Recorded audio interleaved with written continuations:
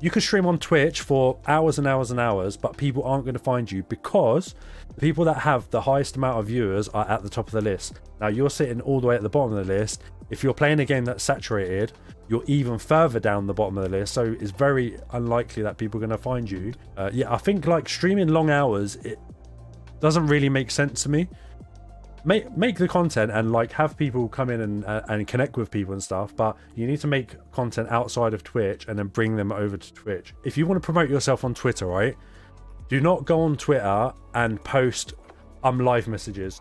For example, like I did it at the start, and it was hurting me because I had no followers, and people, like the followers that I did get on Twitter, they were just unfollowing me. So basically I'd stream like every day or every other day. I'd go on Twitter, I'd post, hey guys, I'm live, like with all the spam chat and all that shit, and then I wouldn't get anywhere with it. But there's real people on the other end of this, right? So you need to give them some kind of value, and it's the same with YouTube or any other platform. If you want to get somewhere in these platforms or like website, you need to provide people with valuable content.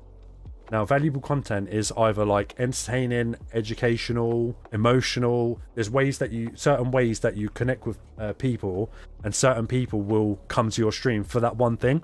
For example, in my stream, I like to have hearts like this. I like to help people, and I like to be entertaining as well. I like to make people laugh. So on my YouTube, I kind of focus on making funny videos and stuff. But you need to give people value in your content. So don't just go on Twitter or any other social media and start posting shit. Post valuable stuff, like post clips of your gameplay work really well. If you've got like funny gameplay or stuff like that, those things work really well. So if you can post stuff like that, then it's golden. The more people that you're put in front of, the more chance you've got of people finding you and following you and supporting you.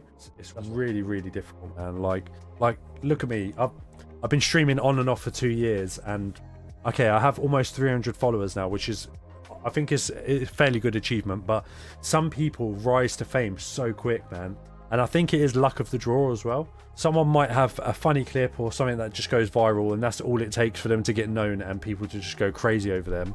But some people are just unlucky. I remember watching this video on YouTube of this this guy who was a streamer, and he literally was crying on camera saying, I stream like hours a day and no one watches me. It was like, what's the point?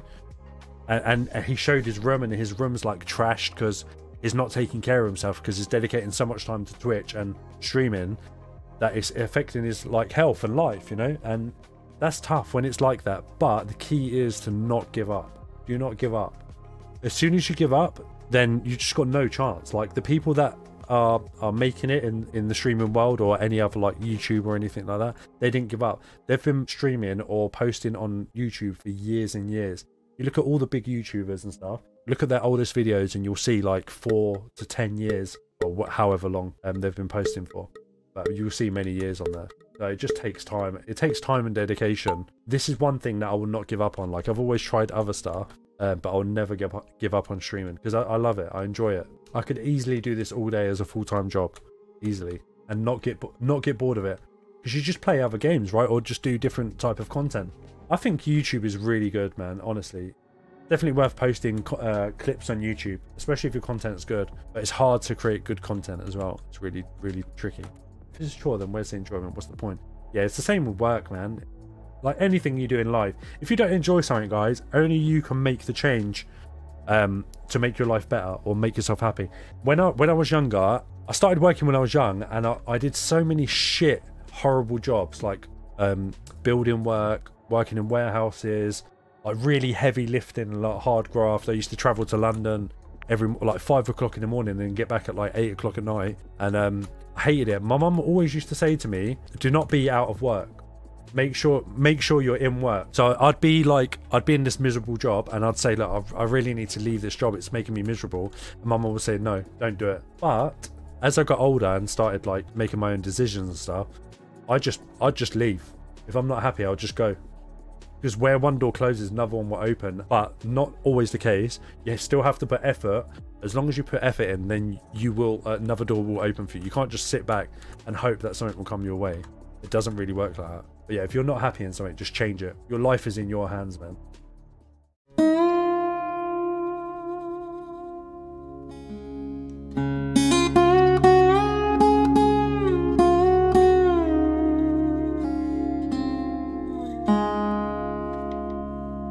bye.